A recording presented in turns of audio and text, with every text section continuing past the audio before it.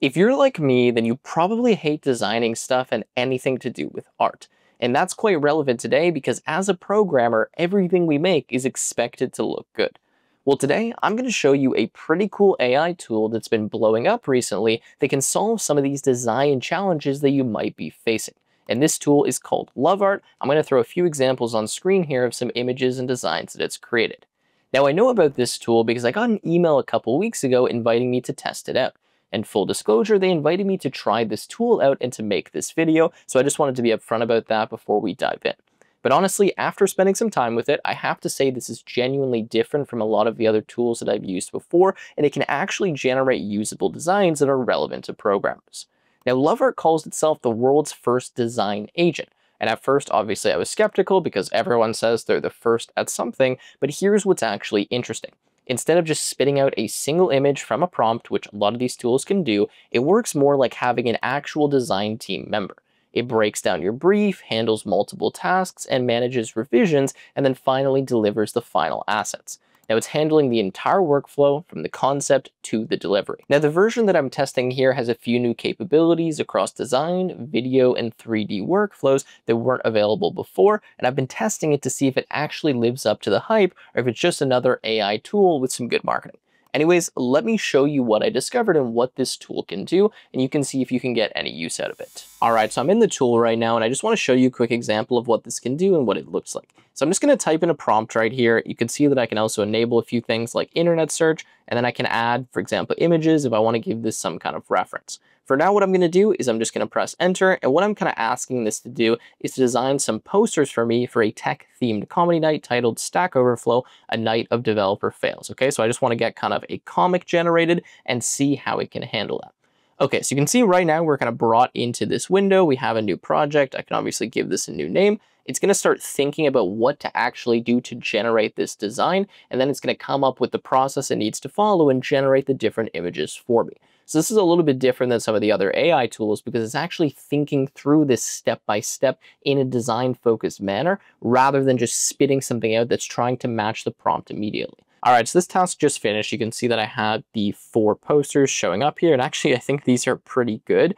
Now, if we go back to the prompt, just to give you an example here, I wasn't that detailed, right? I just said, okay, we want to have, for example, Java stuck in an endless meeting, JavaScript accidentally deleting undefined, etc., etc. And then I just told it kind of the color theme to use. But what it was able to do is it was able to do some research, think through this, and determine, okay, what languages should I use? So first it went with the, Java one here, then it went with the JavaScript one, then it went with Python, then it went with C++, and it actually designed this by thinking through slowly. So it's more like this kind of long-running task and agent than it is just simply prompt to image, which a lot of the other tools do. Anyways, I think that's pretty interesting. Now, before I dive into all the features and show you a bunch of examples, I want to share the numbers around this launch because they are pretty insane. So they hit over 100,000 people on their waitlist in just 5 days from over 70 countries. And I've been checking out their Discord server, and there's a ton of people there messing around with this tool and genuinely creating some pretty impressive stuff. But what caught my attention as a developer is the technical approach that they're taking. So instead of building their own AI models from scratch, they've integrated basically every single state-of-the-art model that you can think of. We're talking about GPT Image 1, Flux, VO3, the new OpenAI O3, Gemini Image Gen, Runway Gen 4, Ideogram 3.0, and the list goes on with a ton of models. Now here's what's interesting is that normally if I wanted to use these AI tools, I have to jump between like 6 different platforms, pay a bunch of different subscriptions, and work with a ton of different interfaces. Here, this puts all of those models into one canvas, so it allows me to use all of them from a single place. Now, the core concept is pretty straightforward. This is a human plus AI collaboration, but the execution is where it gets interesting. So you can give it a single prompt, and it will break that down into multiple tasks and batch out the different variations at scale. So they have this talk, tab, and tune workflow, which basically means you describe what you want, it generates options across different tabs, and then you can fine tune from there and pick what you want. There's also a style library system and a layered editing that lets you iterate without starting completely from scratch. So let me show you how this actually works in practice with a few examples that I've generated. So now what I want to do is go through a few concrete examples of things that I've created with this tool so you can see what it's capable of doing. Now, the first here is a wireframe for an application. So this is something that I need quite often. And honestly, I hate designing applications, coming up with color themes, etc. So I decided, let me test out this tool and see if it can do this. Now, some of you guys may know I have a program called DevLaunch where I help developers become job-ready software engineers or land a higher paying position. And anyways, what I did here is said, okay, let's imagine I was going to have a mobile application for my program, even though I'm not planning on doing that right now. Help me come up with a wireframe for it. So you can see that it kind of gave me these different pages, these different designs. And then I wasn't really super happy with the first designs that it was giving me. Like, it looked really basic, like too wireframey. Like, I wanted more kind of stylish designs. So I asked it, can you make a design system for me?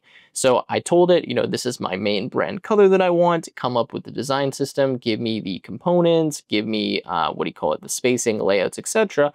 And then it gave me exactly that. And then based on that, I told it, okay, now create a more advanced kind of complex design system and wireframe. And it did that, right? So it's now pointing to, okay, this is the roadmap, this is the milestones, here are the steps. And then it gave me these different pages, which are designed with the same design system. We can see the profile, etc. Now, if you want to look at this whole thing, I'll leave a link to it in the description. You can see that it goes step by step. It does take a long time to run because there's a lot of pages. And this was the initial prompt that I started with.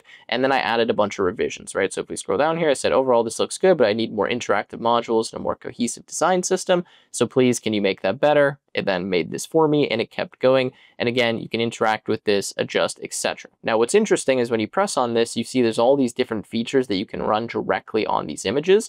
So if I wanted to, I could select something inside of here, right? So like select this, and then I could go here, I could extract that, I could add another prompt to it. We have all these design features. So you as a human can kind of select what you want and really fine tune the image once it's created without starting completely from scratch. Anyways, let's go over to another example. So moving on to the next example here, I wanted to try to create something that was more photorealistic, that had like depictions of humans in it. So that's what I did with this one. Again, you can read this whole prompt, but I pretty much told it create a detailed cinematic professional photo representing the brand energy of DevLaunch, again, my company. And then I gave it a bunch of information. Like, I want this to be the moon, I want this the color tones, etc. So it created this image for me. I then went on and told it after this, can you use this example and provide me with a full set of brand visuals?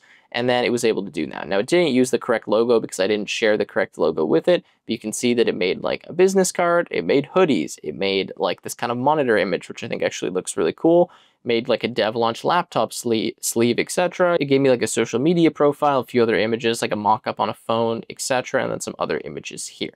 Now notice while I was doing this, it actually used a smart plan where it passed this specifically to Vario, which specializes in logo design and brand image design. It then created this whole set of images for me. And then you can see here, it actually created the branding kit. So as we go through this, it's using all different kinds of AI models, combining them together, and then ended up using ChatGPT images. But in some of the other examples, we use different models to generate those images. And then you can see it actually asked me, are you satisfied with this so far? Yes or no? I said yes, and then we were good to go. Had I said no, we could add more revisions. Now, if we go down here, you can see there's all kinds of features where, for example, I can enable the custom mode, and then I can actually specify the exact image generator, video generator, or 3D generator that I want to use. Typically, I just allow it to pick for me because I find that I get a better result. And then you can enable the internet search, and you can actually pick specific styles as well that you want to generate the image in. Now, before we go to the next example, I want to show you a few things you can do with these images. So once you generate one of them here, you can just edit it, right? So you can click on the image, you can go edit, and you can just tell the chat what you want to do. So for example, I can say, can you change the main color to be red or something, right? And then we can go actually create a new version of this image and directly edit it for me. Now, while that's working, we also have a bunch of other features here, right? Like I can just press the button and remove the background. I can remove a feature directly from the image by just selecting what it is that I want to remove and pressing the remove button. I'm not going to do that right now. And then we can inpaint, which actually means we can tell it what we want to add into the image by selecting something, as you can see here. We can smudge parts of the image, select things from the image, extract them, copy them into other parts. It's pretty interesting what you can do here, and it gives you the ability to really fine-tune these without starting from scratch. Okay, and that's just finished, and you can see, there we go, now we get kind of this red image. Now, obviously, I probably don't want that as the finalized result. I'm just showing you that you can directly edit it. You can select portions, you can add this into the chat as inspiration, and there is a lot of flexibility here in this tool. Anyways, let's move on to the next project here. So in this example here, similar to before, I asked it to create a complete brand kit for the tech mentorship program called DevLaunch. I gave it the target audience. I gave it some of my logos as inspiration. And then I told it, come up with something fresh, etc. So it kind of, generated a few examples here. So dev launch gave me some color schemes, which I asked for, a few kind of business cards. And then I was thinking, you know what, I want to try to make some kind of video. So I asked to come up with this complete kind of color palette, which it did. And then if we scroll all the way down here, I actually asked it, can you help me make a video where someone's kind of presenting that for us? So let's see if I can find that. I say, can you make a short interactive video of this brand kit with a voiceover that explains the main dev launch colors and highlights them like a demo? So it started searching through the knowledge base, came up with an execution plan, analyzed the images that we currently have, and then came up with this plan. So first it started generating the voice. I'm not sure if you'll be able to hear this, but let's run this. Welcome to the Dev Launch Brand Kit Showcase. So you can hear that it kind of generated this AI voice. It didn't sound great, but that was the first revision. And then what it did is it generated 4 different options for me that I could potentially use for having like a presenter for this kind of brand kit. So I ended up picking option 2, which is this guy right here. But you can see it kind of generated these 4 different options, then allowed me to pick. Once I picked, it generated a mock video. The voice didn't sound 100%, but that was okay. Then it generated some background music for me, and then it combined them together. And then I said, can you add the voiceover rather than just the music, because it messed up and just gave me the music instead of the voice. And then eventually I ended up with this video right here, which I'm going to show you on screen. So let's make this larger and let's watch it. Welcome to the Dev Launch Brand Kit Showcase. Dev Launch is a premium tech mentorship program designed for software developers. And you can see that this was pretty messed up, and it was using a voice that like really didn't make any sense with the person that was presenting. So I told it, can you make it a male voice, right? Because like this doesn't make any sense. So it fixed the voice. And then eventually if we go down here, we got this. Welcome to the Dev Launch Brand Kit Showcase. Dev Launch is a premium tech mentorship program designed for software developers and tech professionals. Now, obviously, this is not perfect. It could definitely use a lot of work, but I thought it was interesting that it even was able to do that. I haven't really messed around with too much AI video creation before. I was able to do the background music, do the voiceover, create a video that's pretty good for a first revision. And then from here, obviously, we could go on, we could tweak it, we can make sure the background looks better, and we could give this obviously a lot more thought. And you can see all the videos are generated here. And then if I wanted to, obviously, I can download them, adjust them, etc., or I could just start fresh from one of these images. Anyways, that's this example. Shows you that there is video capability in here, as well as voiceover and background music. And now I want to go to something that's a little bit more abstract. All right, so for this last test, I wanted to do something that was kind of just random and just see, okay, how does this work with something a bit more abstract that's not like dev focused or media kit focused? So I said, you know what, let's make a realistic NFT collection. Don't worry, I'm not planning on launching an NFT, just something that I think would be interesting. And I said I want to have it be like fairies, elves, and other mystical creatures, create 5 images of just the faces. So it started by giving me these 5 images. So you can see we have these 5 here. I then said, okay, that's cool. So if we go down here, now give me the full body shots of each. So it gave me the full body shots of these 5 characters.